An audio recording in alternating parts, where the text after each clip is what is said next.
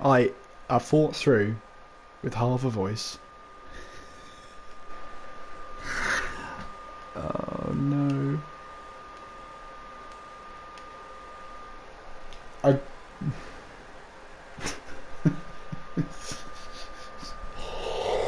I fought through the race with half a voice and a cold to miss. I'm assuming Lambo won the race in that 100 metres that I missed. For my internet to just completely reset for no reason. Anyway, welcome to Commentator's Corner, Hungarian Grand Prix. Oh dear, that was an ordeal.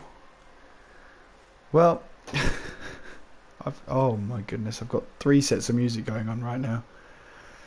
Oh dear. Anyway, because I didn't get to go through the running order of the race because my internet crashed, it was Squeezy who won the race. Lambo in 2nd, Jay in 3rd, Poe 4th, Technique 5th, Spike in 6th, Maze in 7th, Sean 8th, Hamilton 9th, Lighty in 10th, Steph 11th, Plaster 12th. That was the full running order. That is so frustrating how, you know how you go through a race and everything's going okay. Everything's fine. But then you, for no reason, your internet just dies and starts to reset. It's great. Yeah. Anyway, could have happened to anyone, but it really have been one of my streams if that didn't happen. Anyway, Commentator's Corner then. Let's invite the people who are here, and we'll see what happened. So Squeezy getting his 2nd win of the season, scoring the maximum 25 points and bringing himself up into a championship squabble once again, shortening the amount of points now between himself and Lambo by 7 points for now. And no, I got no advertisement. I got nothing, nothing in. I can't believe of all the times to die, why did it have to be right there that the stream just completely gets cut? Anyway, enough moaning, because we have our first guest to Commentator's Corner, and it's Z3. Z3, how are you? Well, I was better until I realized it was going to rain. Yeah, I thought the rain added a bit of excitement to that one, but obviously not for you. Not at all for me. Rain is worst possible outcome for me. Well, talk us through your race. Obviously, it was dry. Then we had the safety car, and you pitted in twice. So what was you thinking behind that? Well, I mean, before the race, I looked at the weather, and it didn't look like it was going to rain until 20 or later. So when I pitted first under the safety car, I didn't want to pit because I was in the mediums, but in that fast left-hander, and one lap before I got wing damage from, I don't know what happened, it just stopped up in front of me. I had to pit, fix that, then I was in soft, didn't think they will hold up, so I thought, well, the safety car isn't going in, I'm going to pit back to my old mediums.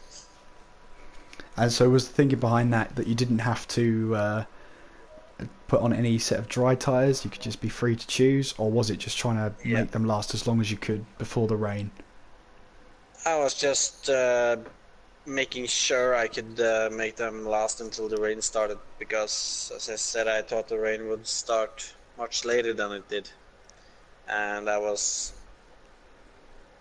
really hoping it was going to start later too, because looking at the weather before the race, it looked like you wouldn't make it if you went on softs.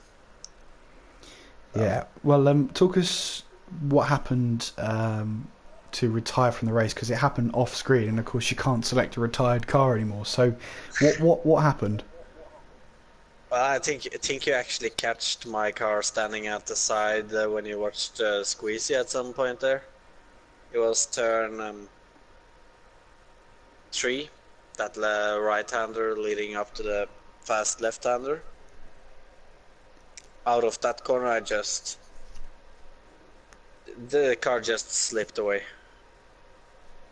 Got So, got a little oversteer and couldn't correct it enough. oh, okay. Well, I know you say the rain's your nemesis, and we're going to a place that could rain in two different parts of the track and completely dry in another. It's Spa-Francorchamps, yeah, Hmm. and a lot of drivers' favourites. I'm assuming it's yours as well, Z3. I hate Spa. You're probably one of I the only absolutely hate drivers. the track. You're probably one of the only people to ever say that. You know, I quite liked it before, but I can't get the hang of it on this game. And to be honest, I'm not sure if I'm driving that track. So I you're not. actually, I actually dislike it that much, and every time I race on it, I'm usually going off in a rouge on the first lap or something, Well, or P1. well, if you are planning to come to Spa, um, where would you like to finish? I feel like being stupid for asking that question, but I would like the track to not be on the calendar. is that a little Just harsh? just just just cut it out. Just Skip it. I say the Let's go same straight thing. on to the next one. I say the same thing about Monaco, but apparently it's a classic track. C3, it's the same with Spa. It's not going anywhere. Well, I don't like Monaco, but on this game I actually like Monaco better than Spa, Okay, now you're just and being that crazy. says something. Before you say anything crazy, C3, I think obviously, that's too late. well, who knows? It's on stream now. That's it for now. Um, yeah, so obviously a tough race for you. It's obviously picking yourself up after this. How are you going to approach that? Looking towards Italy, I think. Good stuff. Well, thanks for That speaking to that us, should be a C3. good track for me. So hopefully getting some points back there. Yeah, nice one. Well, thank you for speaking to us, Z3. Even after that tough race once again, keep your chin up. Always. I'm sure that result will come. Hopefully. It is the Thank you for case of the reading. commentator's curse, isn't it? Like, honestly, Sometimes. most of the time. Anyway, hopefully we'll see you at Spa, Z3. Maybe. Go on. You know you want to. I really don't want to. I just. Well, hopefully you'll be at the circus next time out then. But thank you very much for talking to us, C3, and hopefully we'll Thank see you you. Tuesday. Definitely. So, next driver is Steph. Steph, let's have a look Hello. at the leaderboard. Did you get it because the stream cut out? Yes, you did. You actually got the Fernando Alonso fastest lap you wanted. Finally. It only took 4 or 5 races, but you finally got it. If we can take that off of my result today, mate. Yeah, speaking of that, talk us through it. Well, qualifying, decent qualifying, wet conditions, felt like home. So, took whatever grid position I got on that one. Start the race, got off to a good, decent start off the line. Had Onyx come up to me on the inside on the straight, and I thought, okay, I'll just venture into the middle because I know what will happen. Turn one, a little bit, chaotic, but managed to get through around the outside, and then line myself up for the inside turn two, and kept it right and nice and tight around turn two. And I think it was maybe spike on the inside, and obviously fueling into turn three. Kept side by side for it. Obviously came off track, but came back on, and obviously Spike was still ahead and took position. And then it all pretty much came down to the chaotic after turn 5, where there was like a pile up, which then don't know how many cars were involved, but I was just trying to avoid it, and obviously one car in front, not sure who, just literally got him away and damaged my wing, which then obviously dragged out a safety car. I just thought, okay, just get the car to the pits, and then obviously was on Delta, got into pit lane entry, and in the game decided to give me like a literally drive-through penalty. Yeah, I was in the pit lane entry, which then the Delta don't count, and because obviously you're going to lose time away in the pits, so I was changing everything. So I had to go all the way around, obviously, after the safety car. After safety car gone in, I'd literally gone pit lane and just literally tried to blitz as much as possible to gain position. Rain didn't really help, but just trying to push on as much as possible. And then when the rain started drying out and the track drying up nicely, the time tyres a little bit scuffy, and obviously I saw like a couple of drivers literally going dry a bit too early, just thinking it's a bit too early. And then I looked at my tyre life and I just like, yeah, these tyres ain't gonna last too long, they're not gonna be grippy enough. Then I had to pit and just literally, so I went on mediums, and then obviously pace went there on mediums, just felt sluggish. I just thought, okay, sod it, just stick on ultra soft, just do a lap, safe and view, prep it like a qualifying lap, and seeing everyone's doing fastest lap, and I thought, alright, let's see what I can do, and then, yeah, just got the fastest lap of the race, and I'll take that. Yeah, always a positive to take from this race when you get the fastest lap. I know, Lambo would be miffed because he was wanting to take the fastest lap, but I just took it underneath his nose, so unlucky Lambo. I'm sure he'll not be very happy with that, but Oh, he's not. well, unlucky to miss out on a point though. But next track is Belgium. How do you rate your chances? So there it goes, looking reasonable around there, but right from this race, anything can literally happen and everything can be checked, so I'm not going to literally predict anything on that. I'm just going to see, just get to start to finish. If I get points out of it, I'll be happy. If not, then see what happens from there. Yeah, well, Belgium is always a track that likes to throw strategy right out of the window. How are you prepared to, cope with the changeable conditions? Changeable conditions, I can, adapt to it. It's not a problem. And obviously, like, dry to wet, wet to dries, or full wets and all full dries. Like, I'm completely adaptable for any conditions. It's just like, obviously, timing wise, you just gotta make sure you time it right. You give it the right window, you got the purple streak. So. And some people consider Spa to be one of the classics, one of the greats. People love going there. What's that track like for you, Steph? Spa is a magnificent track. I actually love it. Even like watching it on TV, in like real life. It's one of those tracks like it's one of like the principal jewels of F1, along with like Monza and Monaco and Japan and Brazil. Like it just stands out from other modern tracks. It's like some parts you got like the old classic gravel traps and stuff to catch you out. You can push your car to limits. You got average and rally on.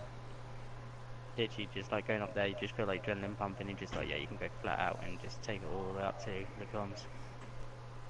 Absolutely. And where would be an ideal finishing position? Again, try to go for points, but depends what goes on and what the weather conditions are like. See what happens, but I'll take anything. Well, great stuff. Thanks for talking to us, Steph, and hopefully we'll see you Tuesday for Belgium. Indeed, don't forget I'll be in the box for tomorrow night, and I'll definitely be there. Obviously, last week I wasn't there due to commitments and stuff, but I'll definitely be in the box tomorrow night for TTFL. There you go, advertising done. Indeed. Don't put my bit in. Oh, absolutely. Advertising for Twitter Thursday. Oh, absolutely. Well, thanks for talking to us, Steph, and we shall see you on the box on this channel on Friday then. Well, indeed. I'll see you later on. If you're racing tomorrow night, I'll see you tomorrow night on track. While I'm in the box watching you. Take care of yourself, Steph. And you, mate. Take care. So then, the last person to join us is one of the championship contenders, Spike. It's fair to say that was a bit of a quiet race for you. Would you agree with that? Depends on your definition of quiet, really. In terms of position, finishing, and pace-wise, yeah.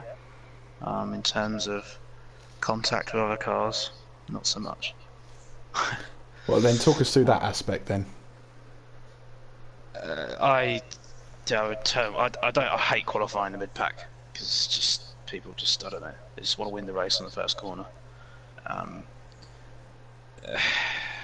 He's got previous, he did it again. This time he got away with it, so alright, fair enough. But there wasn't any room. But he pushed himself through past me. Literally used my car to turn around the corner, but no damage. So I guess, you know, one of those things. And then after that, the safety. I mean, like Z3 said, there's no point in looking at that weather forecast because it doesn't. It's just lies, doesn't it? Because it said it was pretty much near the second third of the race, so it's between the soft and the medium. And I thought, well, I'll go for the medium because I didn't. The other problem was I didn't have my setup. I've only just got back in time to do the race tonight, so I didn't even have time to actually save my setup round for Hungary. So I think I nicked my Monaco setup and just changed some of the wings and guessed. So the car was not great, to be honest. It wasn't terrible, but it wasn't great. So I was not really on the front running pace. Anyway, so yeah, safety car come out, and that really screwed anybody over who was on the medium. Especially, I had no tyre temperature after that for about 3 laps. Took ages for them to come back, and then it rained. So then that was the end of that. It was okay on the Inters, you know. Again, sort of the car was a bit sort of doing a bit of oversteer and understeer in certain corners. That was okay. And then I pitted for dries, and I come out of the pit lane, and I think it was TTGaming, yeah. I braked for turn 1, but the front locked instantly, so I cadence braked, did my best to avoid. We made small contact. I gave the position up immediately because I knew I'd made contact. So I was like, right, okay, I'm going to give the position up. And then on the very next lap, I DRS'd Technique into turn 1. He defended the inside. I braked into turn 1 alongside him, gave him 2, possibly 3 cars width, and he still hit me. And pushed me, and my car half spun. I managed to catch it. And then, yeah, after that I was sort of chasing him. A couple of laps was quicker, other laps he was quicker. It's not very impressed with, you know, I gave the position back to him, but he didn't do the other way around to me, so it's not very impressed with that. Well, let's move on into the next Grand Prix then, Spa. You've been pretty interesting to watch in your qualifying strategy. I'm guessing you're going to pull the same card out. What's the chances of you going on to the soft tyres for qualifying in Belgium? Depends on if they're in the list or not. I don't actually know what the tyre allocation is. I can't remember. I think it's ultras, softs, and mediums. I believe it's the tyre choice. I believe it is. Yeah, I don't know yet. I'll have to see. I mean, to be fair, like today was a bit of a nothing race in the end for me. Like I said, just because just doesn't have the pace. So I was just struggling a little bit, just in general. And then so Spa, you know, hopefully I'll have my actual setup rather than a guest one, and be back somewhere on the pace. And then we'll see. I mean, if it is ultras, they'll last 2-3 laps and then they'll be dead. So yeah, sorry, Spike. Just a correction on that. Yeah, it is supers. It's supers, softs, and mediums. So is there a chance then you would think about the softs rather than the supers? Being that there's only one step between the two, it would be less likely. Just because the supers will do, you know, they'll do enough laps to get to the end on, so super to medium. You do an easy one stop. So the advantage of running the harder tyre, if you do qualify in the top 10, is they're still there, but it's not as vast as it was at, say, Germany, where there was a big difference. So you couldn't quite make the end of the ultras. Would you say then that qualifying on these tyres at Belgium is a bit of a disadvantage rather than, you know, pushing to the limit? In what sense? What are you saying? Is qualifying in the first place a waste of time? Is that what you're saying? Yeah, Is that what you're asking? is it a disadvantage rather than starting lower down the Well, field with fresher tyres? if you look at Germany with Lambo who um, crashed in quali and then started in whatever it was P18 and won the race, then from that you'd say yes. It depends if you can get through the traffic and not lose your wing or lose too much time, then yeah, I mean it will work. But generally, it is still better to qualify because you're at the front. You generally it's just less cars. You're first into turn one, so one of the first cars. So there's less people. You're not three wide, or at tonight's case was nearly four wide at one point. So it's a bit of a melee. It's better to be out of the melee. But we've seen Lambo come from P18 to P1. We've seen Poe in this race come from P19 to P4. I mean, it's a tactic you might have to try, Spike.